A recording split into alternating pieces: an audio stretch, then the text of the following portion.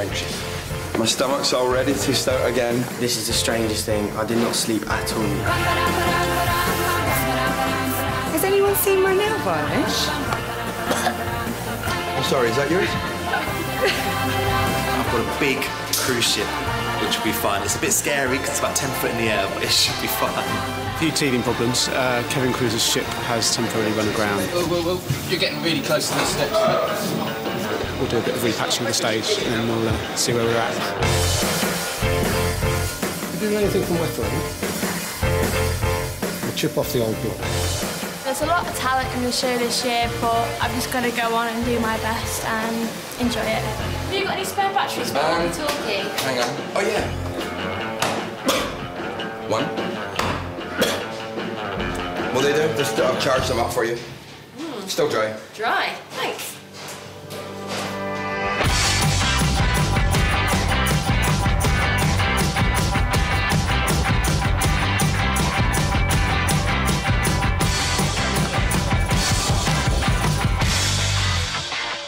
This table's a bit weird.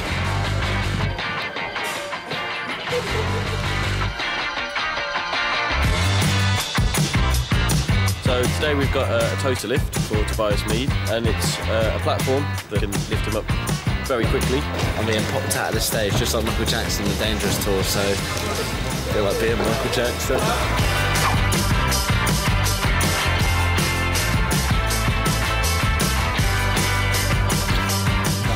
We didn't still see the lead up the gates.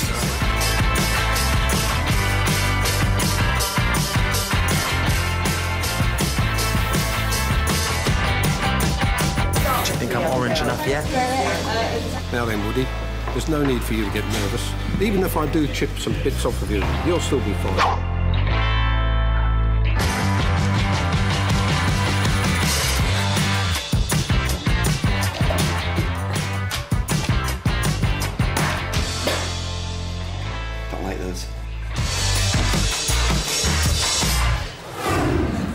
Yeah, that's all that is left.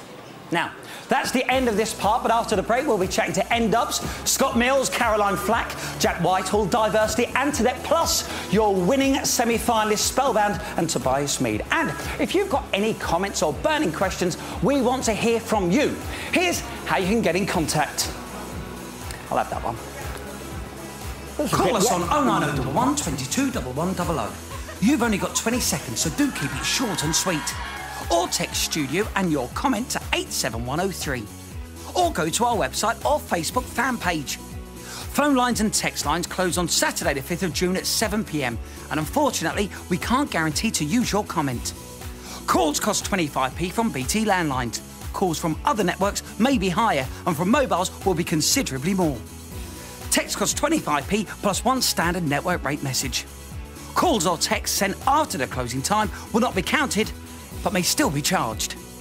Hello, I'm Philip Schofield and you're watching Britain's Got More Talent. Join me after the break to see my hidden talent, which involves my arms.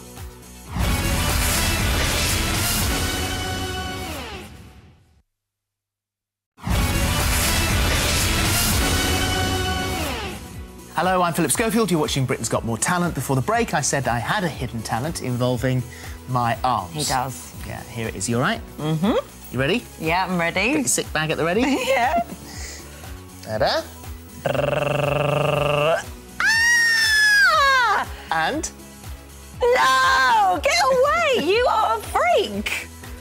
I don't like it!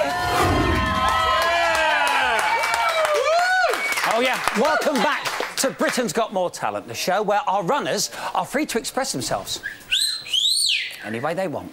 Well done. In a moment, we'll be talking to Anton Deck. And now it's time to welcome to the studio our house band for this evening. It is N-Dubs!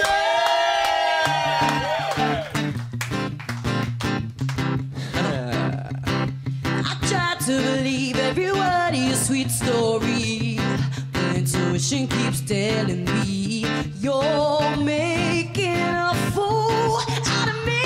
'Cause I'm such a good liar. Just a minute. I never did it. Yes, you did it. No, I didn't. Hey, I'm playing with fire. Just a minute. I never did it. No, you didn't. No, I didn't. Yes, you did. 'Cause I'm such a good liar. So call me a white woman. Call me a white.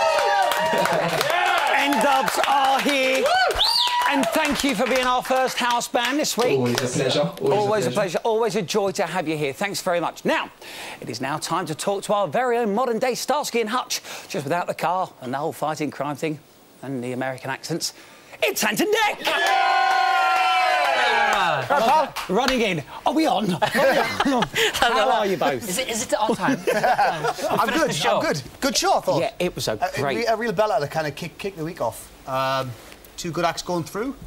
It's going to be a good final. Well, it's funny because I don't know if you get this, but on ITV2 we get this like chart of the acts that are on that evening. No, you don't. Oh, this is shocking. Interesting. No ITV1 chart. So, yeah, I go through it and I go, do you know what? They're the two that I think. Yeah, we do that. We have got a little list of who's on every night, and we try and pick the two who we think go through. But then you come in and we rehearse with them, and you see their acts, and you're trying to. I think this year is really, really tough to call. I have no idea who's going to win it this year. Last year, obviously, we all thought Susan was going to do really well. We thought Diversity were another level, which again they showed tonight. But this year, really can't call it. People have been stopping me in the street and saying, you know, where should I put my money? Who should I be betting on? I haven't got a clue. Really don't have a clue. And that makes it quite exciting this year, I think.